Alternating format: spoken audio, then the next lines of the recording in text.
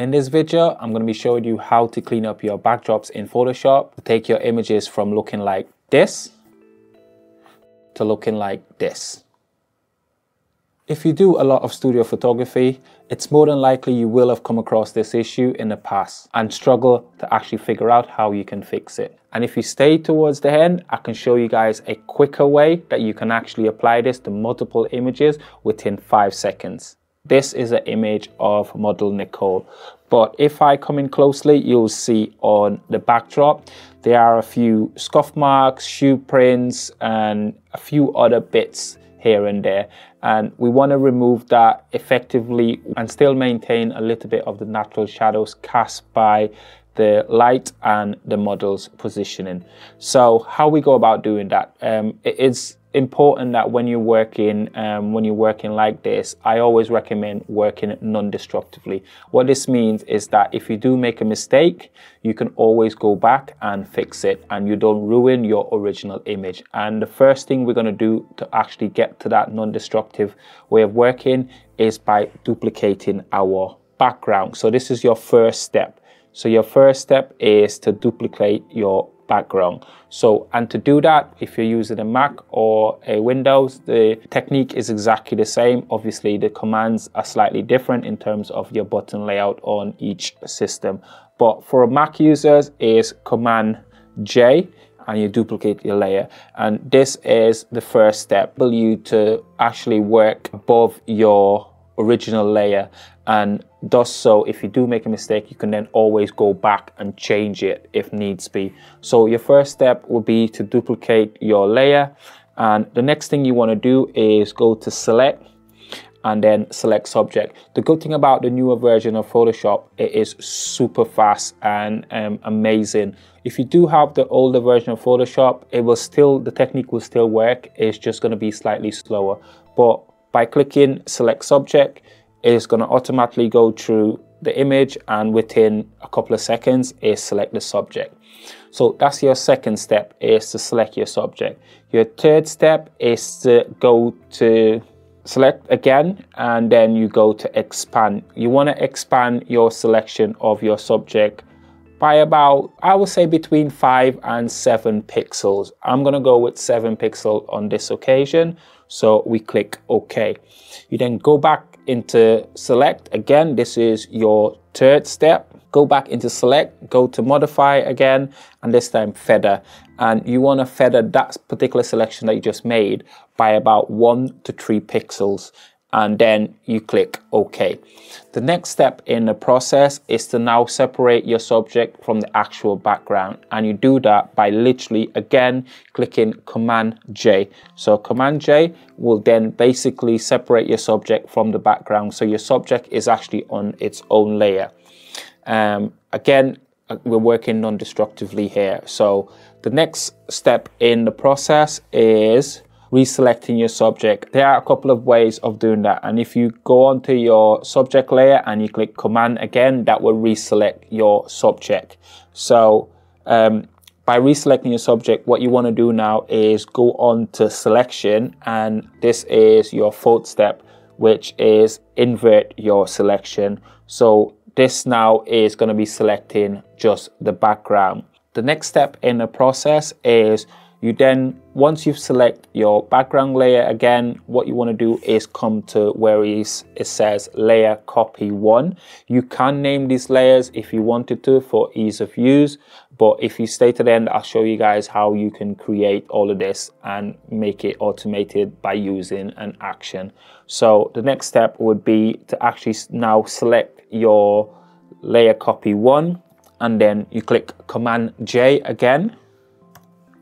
And this is going to make a selection of just your background layer. And this is where you're going to be doing most of your work. This is where the magic is going to happen. So what we're going to do now is we're going to go on to filter, and then we go to blur, and then come down to Gaussian blur.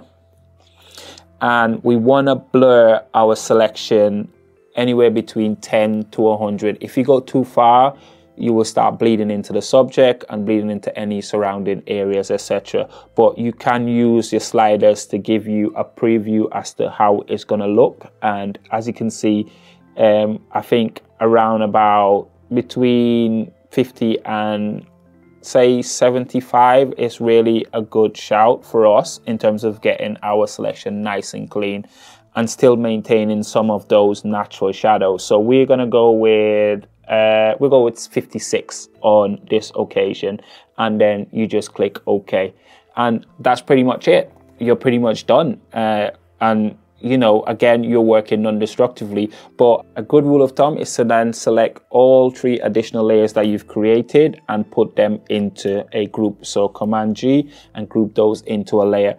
So again, this is what I mean about working non-destructively. What this allows you to do is that if you wanted to reduce the opacity on the layer and not make it so harsh in your opinion, you can then drop your opacity, and that will, you know, dictate how the image look as well. What you could also do is you can create a layer mask and invert that layer mask as well. So if you wanted to take out certain areas, like for instance, if you want to retain some more of the shadow, like underneath Nicole's shoe in this case, you can always, you know, use a layer mask and mask some of those areas back in by using a black brush. That is the simple process of getting your backdrop from looking like this to looking like this. And it is that simple. When I said this, the process is quite simple, I'm going to show you now a technique that you can do this process on multiple images by just clicking one button and by running an action. I'm going to show you now how to create the action. So we'll delete that and we'll start again. So again, the first thing you want to do is you want to make sure your actions panel is open, and to make sure that's open, you go to Windows and then you come down to action and you click action. You can also click F9, which is going to open your actions panel. And when you go to your actions panel, you want to click on to the right hand side and you click new action. And then you click new action and you give it a name. So we're going to call ours background cleanup. Cleanup. And click record. All right, so what's going to happen now? So every single thing that you do from here on out will then record into an action that you can then just press one button. So what you then do is you come onto your layer panel, open your layer. Again, we start off by working non-destructively. We start off by creating our first duplicate layer. So we'll duplicate our layer. We then select our subject. We then modify that selection. We expand that selection by 7 pixels. We then come back, modify again, and then we feather our selection by 3 pixels. Click OK.